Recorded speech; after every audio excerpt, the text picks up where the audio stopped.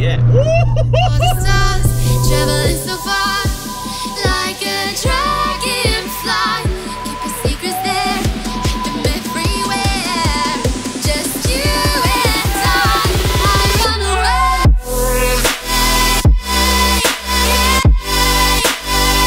I run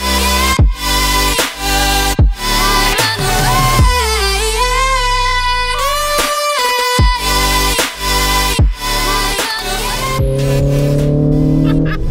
Guys, welcome back to the channel. Today we have the keys to an RS200 Clio. One of the cars that I've actually shot in the past, but it was raining. So today I have just picked this up from my friend Ian.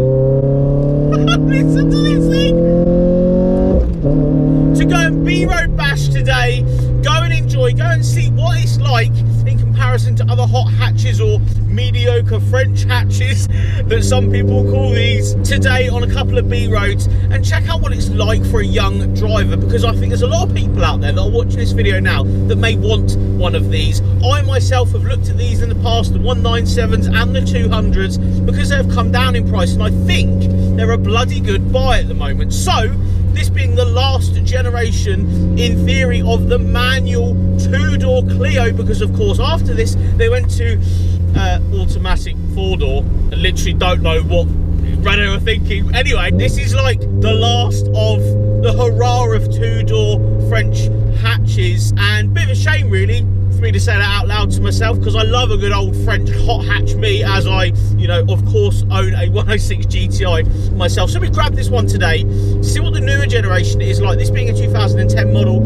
it is the RS200. It is the Cup pack, which I'm gonna say from the start is the one to go for. It's definitely the one you want.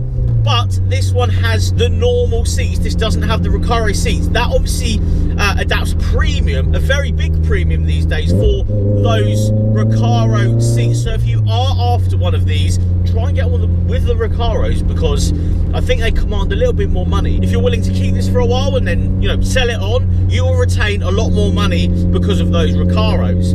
But thankfully today, I am 31, I'm a little bit older now, my back is a little bit more brittle, so I actually appreciate the comfier seat, if I'm quite honest. But if I was willing to go and buy one of these, I'd definitely try and get one with those Recaros.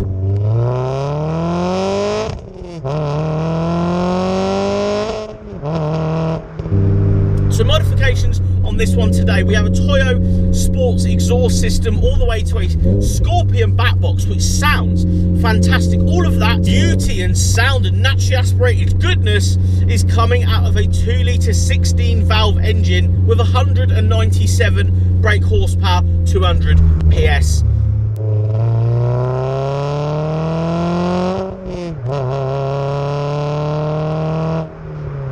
But enough of all that boring stuff, the stuff that you don't really care about, because this is a driver's car. Let's throw it into some B roads and see what this chassis is like. Oh yeah.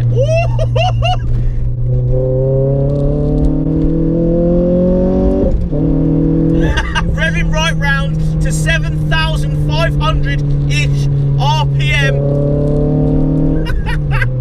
As you can see, it is a lot stiffer from the factory. This one has had a few other stiffening bits put on it. It has a full polybushed underneath, engine mounts are polybushed, so I'm feeling a lot more of a raw experience in this car.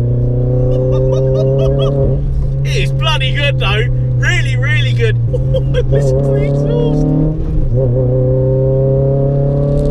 Yes, French hot hatches all day are the best hot hatches, they really are.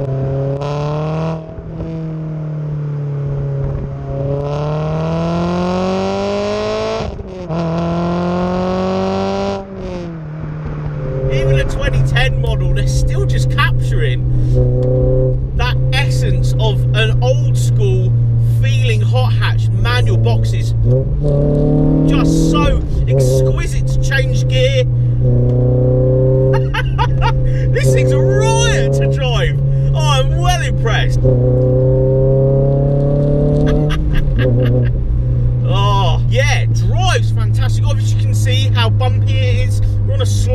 bumpy B road, which is a bit of a shame.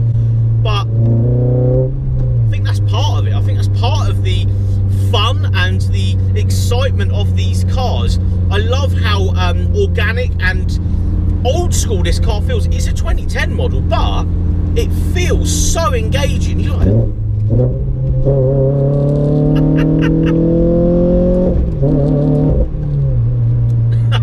very impressive. The power, of course, it's 197 brake horsepower, it's not going to rip your face off, but I think you'll be able to enter a corner a lot faster than the big boy cars. The steering feel, the quicker steering rack that's on these cups is a lot more engaging than I remember it being. It's very precise. I can feel so much through the steering wheel. When I'm going through a corner, I can really feel the position of the wheel and how it's gripping and how much more turn I can actually put into the steering. Incredibly rewarding car, this.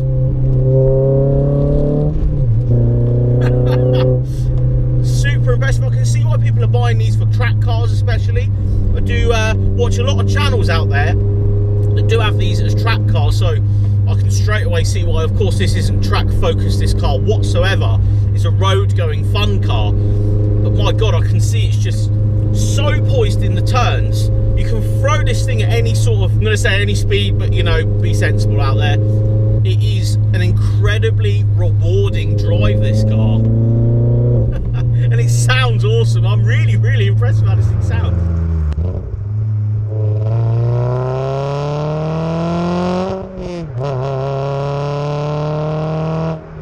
So a quick rundown for people that might actually be interested in buying one of these. So thank you for staying for this portion of this video. You'll get one of these for around £4,000 these days. This one has 84,000 miles on it, so about £4,000 to £6,000. Yes, it's very vague, but it really is down to those seats, the Recaro seats, how much mileage, bits done to it. But you can generally buy one of these for sub £5,000 very easily. If you were to go and get a 197, they're incredibly cheaper than that.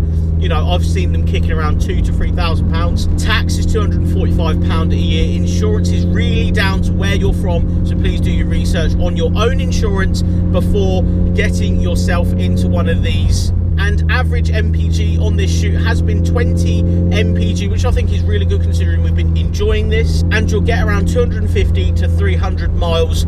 This is quoted from the person that owns this car from the tank of petrol. So yeah, guys, I think this is a really good buy at the moment. They're very cheap for what they are. You know, 2010 for £4,000 to £5,000, I think is a really good deal.